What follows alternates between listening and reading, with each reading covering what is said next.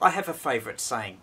When a guy with experience meets a guy with money, the guy with experience goes away with the money, and the guy with money goes away with the experience. It's a bit like that in amateur radio. In the 1950s and 60s, a lot of American amateurs, often novices, read ads in QST and other magazines for the Gotham vertical antenna. It claimed multi-band operation with no radials but amazing DX results.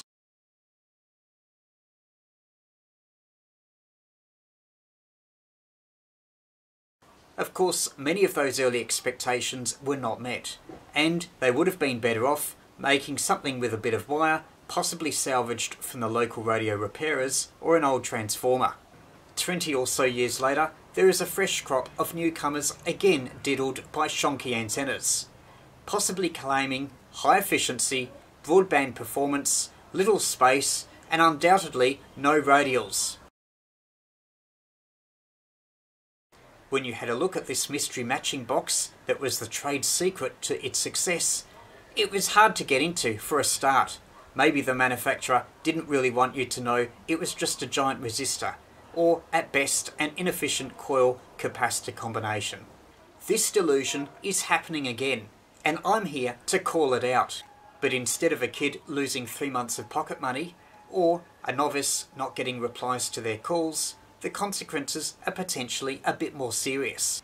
I'm talking about survival or emergency communications, and the whole industry that's grown up around it. It's not so much of an issue here in Australia because, you know, she'll be right. But in America, they take this stuff real seriously, preparing for the Armageddon, the Acropolis, or whatever it's called. Some even get their ham license just so they can have an off-grid emergency communications capability. That's all very good. They have a desire to get kitted up with radio gear, and there's plenty of people with experience to sell it to them. So the guy with money meets the guy with experience, and, well, you know the rest. I don't know a great deal about emergency preparedness, but I do know a little about the capabilities of the types of gear offered to people that pursue it. And I can tell you that some of the products marketed are just toys. That's fine. Using some minimalist QRP gear can be a bit of a challenge, and as it's a leisure activity and not life or death, it doesn't really matter if you don't always succeed in making contacts. But if you're really serious about emergency type communication, then you really need to know the capabilities of equipment. You don't want something so crude that it won't work for you. And even worse, you don't want something that engenders a false sense of security. Otherwise, you could be wasting a lot of time and effort for nothing. Look, when everything goes to custard, there's basically only two things you can do. Stay or leave.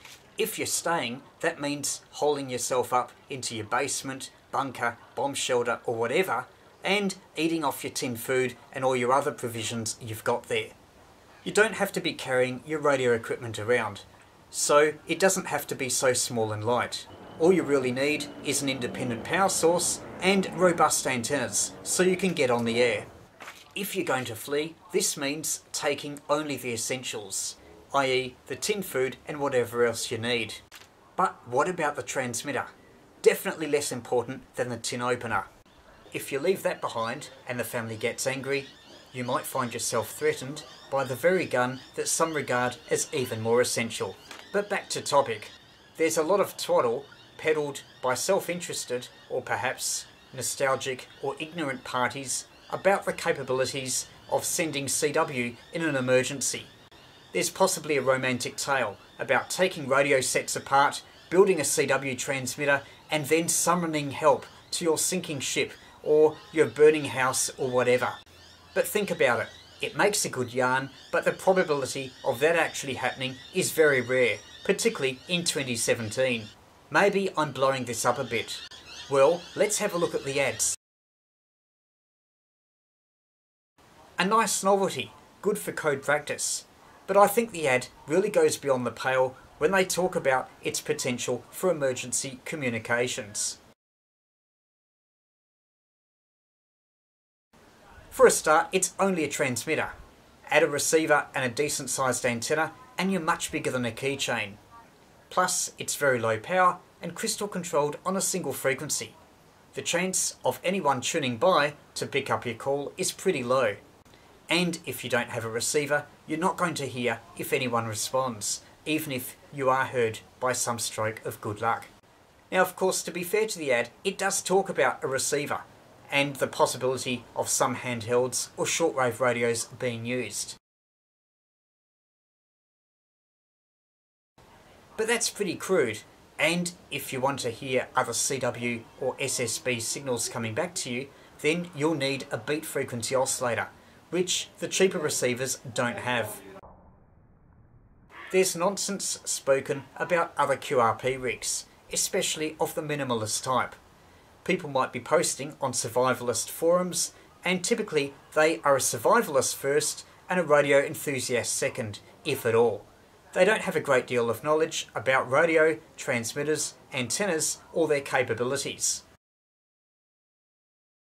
In such case, a little knowledge can be a dangerous thing and give you a false sense of security.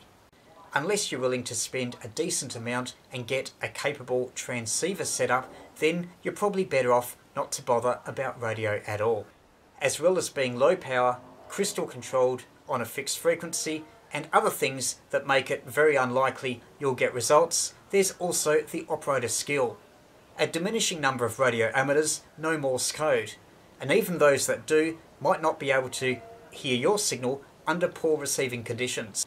And remember, we're talking about emergency communication, which is pretty serious, and the consequences of not being able to make contact are much more than the normal recreational leisure type ham radio activity. What might a real emergency communication radio setup look like? For a start, it needs to have a general coverage receiver, not just to hear other radio amateurs, but shortwave stations, weather reports, other activity from locally and around the world. You also need frequency agility. There's nothing more frustrating to be hearing a station but not being able to call them back because you've got a crystal on the wrong frequency. There's so many frequencies that you've really got to have a frequency agile transceiver, preferably also general coverage, noting that if Armageddon really strikes, then there's not going to be any licensing authority to police the radio frequency spectrum. Other benefits include robustness, decent RF power output, and low current consumption, particularly on receive.